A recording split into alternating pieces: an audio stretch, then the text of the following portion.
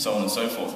But traditionally when we think about these things, and when we certainly think about security, we're talking about the top 10%, this tiny tip of the iceberg.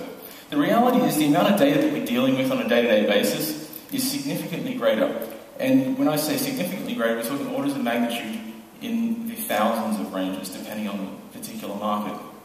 You know, we have cars reporting back data. These are things we all know about. The fact of the matter is, if we have a look at what a smart city looks like, such as those being developed in Dubai, this is actually quite a nice representation of where we'll be in 2017 under the Dubai Smart Cities program. You can actually see that there is no escape from the digital world. I had a friend recently who decided, I've had enough. He'd been in the industry for 20 years, he'd burnt out, there was no way he could possibly provide security to this Fortune 10 company anymore. He couldn't do it. So he went down to K2, second largest peak in the world, and said, I'm going to get away from everything. The only problem was, when he arrived at the base station, there was over 150 sensors providing IP telemetry back to base. There was no way for him to actually escape technology.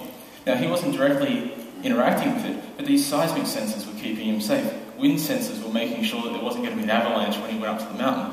There was satellite communications that were going to make sure that if something did go wrong, he would be able to call for help. ATTB, all sorts of GPS, so on and so forth. In fact, if we have a look at this picture here to give you once again an understanding of the scale of what's going on here before we actually talk about the challenges of security sitting on top of that, there are more devices, more devices, not sensors, devices in that picture than there are available IP addresses in an empty IPv4 space.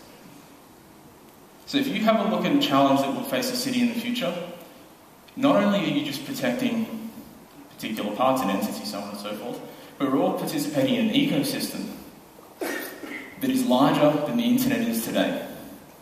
Every single city. And this is a phenomenal challenge. There's all sorts of different things that we have to look at. We have to look at trust. We have to